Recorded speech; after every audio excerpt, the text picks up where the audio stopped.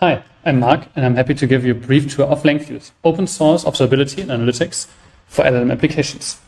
This is a Q&A chatbot that we use as a demo.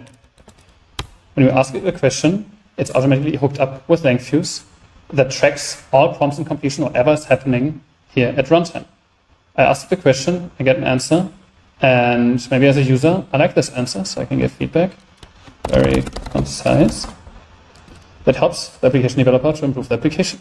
We then look at the execution trace in Langfuse. We can exactly see what's going on. The user question, the answer, and all steps in between where the context was retrieved from the knowledge base that helped answer this question.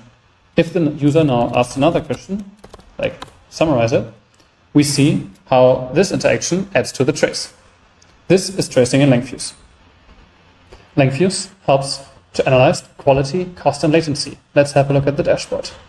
Here we see aggregated metrics around number of traces, the token usage by model, and overall scores, which is manual scoring in the app interface and user feedback.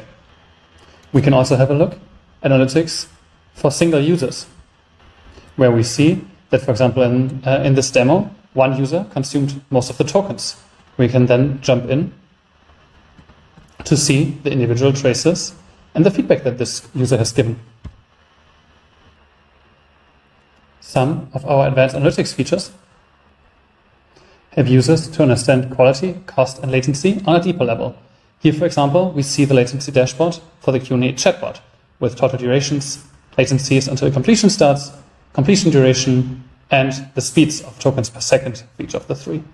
From here, we can easily jump into the slowest generations to understand what was going on.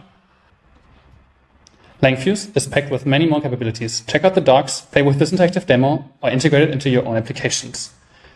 We are happy to answer all your questions in the comments on Discord or right here in the chat. Thanks.